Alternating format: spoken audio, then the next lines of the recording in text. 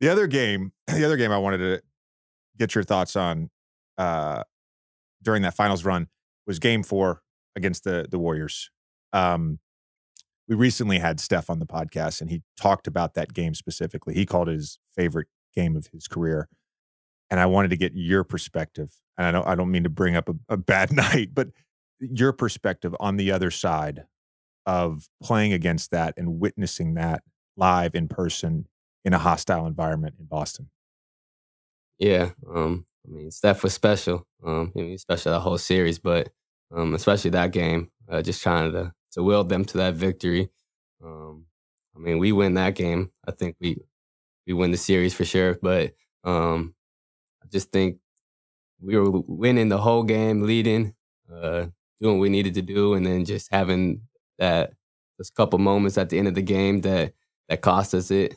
Kind of just, I wouldn't say broke us, but it like we never really bounced back from that. And so, I mean, obviously Steph was special that game. I mean, I was not impressed, but like his consistency through the whole finals was impressive to me. And like, he's been on that stage. He's done that before, and none of us had ever done that before or been on that stage before. So that experience, that familiarity that they had, I think was a big advantage for them, and something that we all learned from. I think we all grew from. That's kind of why we started the way we started, and chasing him over screens and having him give it up and still chasing, and he did that the whole series. And I mean, it kind of opened my eyes to like I need to work on things that I need to work on to have that level of consistency as well. I think this is not. I'm not saying this about the Celtics in specifically, but I think there's an element with Steph. We've talked to a number of guys that have guarded him, and I didn't have to guard him a ton, but certainly on a switch, I'm chasing him or I'm getting ISO'd and blown by. I got blown by a few times in ISO against Steph. There's an element of like, all right, we're going to put multiple bodies on him. We're gonna we're gonna chase him. We're gonna be physical. We're gonna wear him down. And it seems like at this point in his career, with his conditioning and how he's changed his body and his strength, it's almost like, nah, he's wearing you down. Yeah, exactly.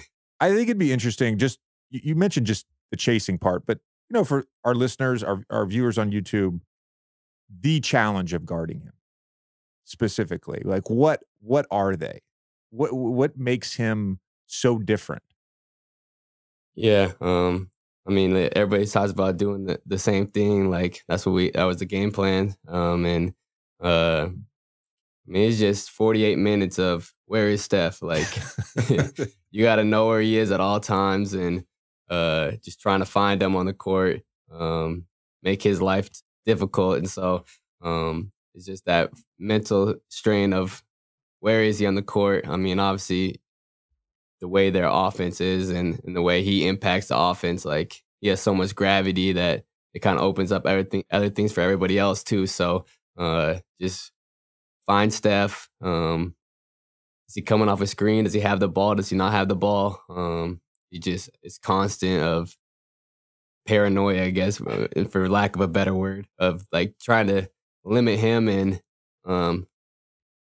just trying to find a way to slow him down. That's one of the best descriptions that I've heard. Like there's a paranoia with Steph. You mentioned awareness, and I think that's one of the unique things about game planning for him.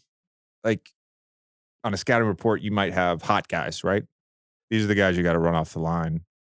You might have an ISO guy. Here's how we're going to guard ISOs. Here's how we're going to guard post-ups. The Steph game plan is just like, he's him. Like he is him. You have to know where he is at all times because he can score in so many different ways and he moves so fucking much. Yeah. Yeah. Just find him.